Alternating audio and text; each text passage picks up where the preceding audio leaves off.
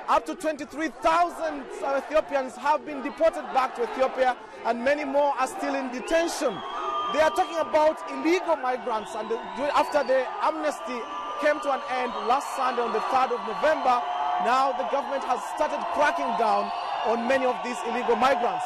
Many Ethiopians here carrying placards are saying, "Take us back in respect, take us back to our home, violence now, blood of Ethiopians cry out for justice." All these are sort of annoyed.